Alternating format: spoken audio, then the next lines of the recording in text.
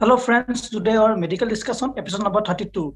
Today our topic is low blood pressure. So my first question is, what is low blood pressure and what are the causes? We all are very concerned mainly about high blood pressure, but low blood pressure can also be sometimes very harmful to the body. So we say blood pressure as low blood pressure when the systolic blood pressure is less than 90 and diastolic blood pressure is less than 60. That is, if our blood pressure is less than 90 by 60, then we term it as low blood pressure. In most of the cases, low blood pressure can sometimes be physiological. Some people they have low blood pressure at all the time and they never feel any problem. They live their life very comfortably without any kind of physiological problem. Such type of person, even if they have blood pressure less than 90 by 60, then we term it as physiological blood pressure. Sometimes in the athletes, those people who exercise very vigorously, those are trained to go for running, or people involved in the sports, they generally can present with low blood pressure, but most of the time they do not feel or do not undergo any kind of problem. Another important and very preventable reason of low blood pressure is dehydration. If a person has less intake of fluid, if a person loses fluid either because of less intake, either because of repeated vomiting, or sometimes because of acute gastroenteritis, such people can present in the medical facility with low blood pressure. So dehydration is a very important cause. Sometimes there are certain medications whose side effect is low blood pressure. So use of certain medications can lower our BP. Among them, the important is the anti-anxiety or anti-depression medications. Such type of medications sometimes causes low blood pressure. Alcohol is an important cause of low blood pressure. When a person starts taking alcohol, initially his BP can suddenly go down. However, if a person continues to take alcohol for longer periods, it is seen that the blood pressure starts increasing in the later period. Diuretics, that is those medications which causes increased fluid output in the urine or increases the urine output, also causes low blood pressure by removing or by letting out the fluid through the urine. So in such cases, low blood pressure can be a side effect. NSAIDs or painkillers, if is used regularly or for long period, can sometimes present with low blood pressure.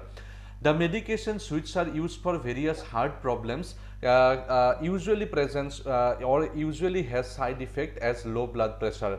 These medications sometimes cause dilatation of the blood vessels, and therefore there is peripheral pooling of the blood, and therefore a person can suffer from orthostatic hypotension. That is, when a person lies down, his blood pressure remains normal, but suddenly if he stands, then there is peripheral pooling of blood and there can be sudden lowering of BP. So these are certain medications whose side effect can be low blood pressure. Now there can be certain medical conditions which can also present with low blood pressure. Diabetes mellitus is an important among them. Diabetes mellitus sometimes causes peripheral neuropathy or autonomic neuropathy, that is, it affects the nerves, that is, uncontrolled blood sugar after a longer period can affect the nerves, and because the nerves are affected, the regulation of the blood pressure or the response of the blood pressure to or the blood vessels to the blood pressure decreases, and therefore there is dilatation of blood vessels and there can be peripheral pooling of blood, and the person can present with low blood pressure. Hypothyroidism or the thyroid disorders can present with low blood pressure. The various heart diseases, mainly the heart failure, that is when the muscles of the heart it weakens, the pumping capacity of the heart goes down, and therefore a person can present with low blood pressure. If there is arrhythmia or dysregulation of the heart rhythm, the heart can't pump properly, therefore a person can have various symptoms of low blood pressure like vertigo, dizziness, blackout, or even the person can lose his consciousness. Various type of chronic diseases like chronic liver disease and chronic kidney disease can also present with low blood pressure. So these are specifically the main reasons that we encounter in the OPDs that people present with low blood pressure. So my next question is, what are the tests or investigation that can be done to rule out the low blood pressure? So normally, as I have discussed, that a person when comes with physiological low blood pressure, or a person who don't feel any kind of discomfort, even he is having low blood pressure, then we can think it as physiological low blood pressure. However, it is important to rule out certain important causes or medical causes which can cause low blood pressure. For that, the important thing to do is an ECG, an echo test, and a TMT, even angiography of the heart. These are the various tests of the heart to rule out any kind of heart diseases. Sometimes an angiography is required to diagnose a heart failure or a heart attack patient. So any condition of the heart or any medical condition affecting the heart should be ruled out when a person presents with heart failure. Next, a thyroid test should be done to rule out hypothyroidism. If a person has history of diabetes mellitus or uncontrolled blood sugar, such patient should be tested for the blood sugar, and if it is uncontrolled, then proper medications and proper efforts should be given to control his blood sugar. Next, the other routine investigations like the test for the to see the liver function test, to see for the chronic kidney disease, we have to do a renal function test, ultrasound of the abdomen and urine test, and the other routine tests should be done to rule out any kind of medical conditions which may cause low blood pressure. If a person has any history of taking any kind of medication that can lower the BP, such medication has to be reviewed. If it can be stopped, then the medication should be stopped, or if it cannot be stopped, proper consultation should be done if the doses can be reduced. So all this history should be taken, proper tests should be taken, proper routine tests should be done to rule out the various medical conditions. So my last question is, what are the management that can be taken for low blood pressure, especially at home?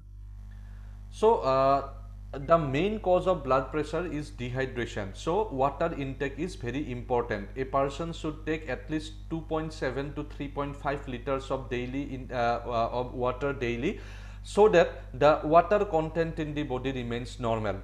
Extra salt intake is essential to increase the BP. Whenever a person takes extra salt, it helps to retain the water in the body, and ultimately the blood pressure will go up.